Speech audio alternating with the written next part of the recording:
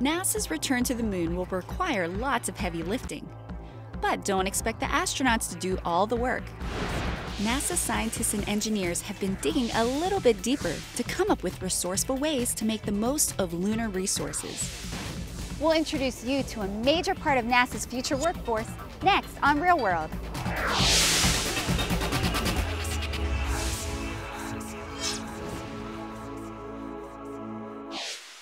When astronauts go to work and live on the moon, NASA wants them to be as productive as possible, exploring and doing science experiments.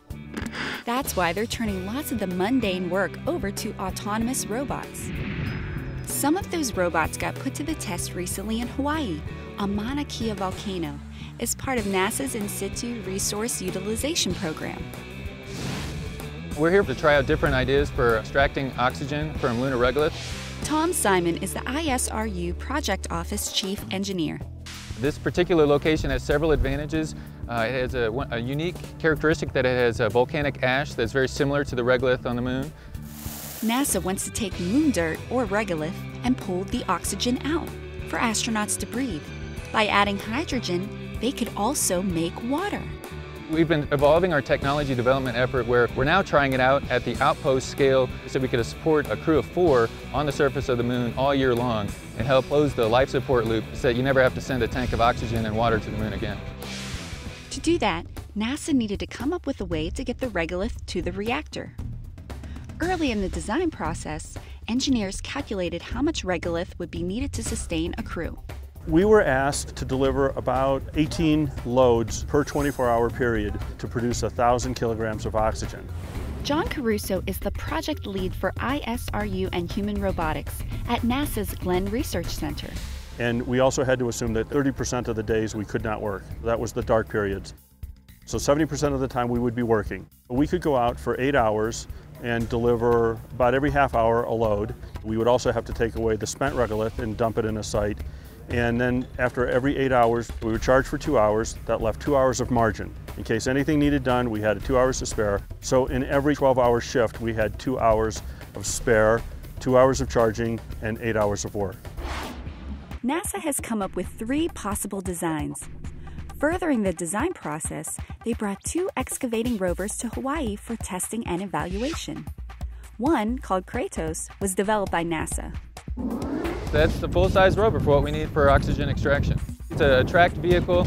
An innovative aspect of it is it uses a bucket in the middle, almost the size of its body, to be able to go and collect the material, carry it back to our plants. It's going to drive up the ramp and we're going to watch it drop the sample into a hopper. Kratos does prospecting work as well. There's a unit that's attached to this that sets down, detects the mineralogy of the soil. If it's good, we pick it up and utilize it. If it's not, we can move to another site. Another robot that made the trip to Hawaii was developed by Lockheed Martin. It uses a bucket drum to scoop up the soil and then delivers it to a reactor. The device works by lowering the bucket drum to the ground and rotating forward to pick it up. It works quite effectively and can work quite effectively on compacted soil as well, which is very nice.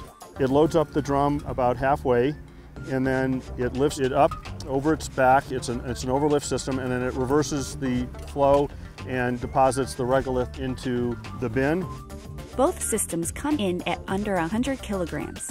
They require about the same power as a 100-watt light bulb. NASA is also considering a 3rd excavator, the Chariot rover. Evaluation is another part of the design process. Scientists and engineers will examine the data from testing done in Hawaii. That, along with the information based on final surface design, will allow them to refine the design until they get exactly what they need for the lunar mission. After many tests and careful consideration, the best solution will be chosen, and that machine will be taken to the moon. Keep track of this and all of NASA's exploration missions at www.nasa.gov.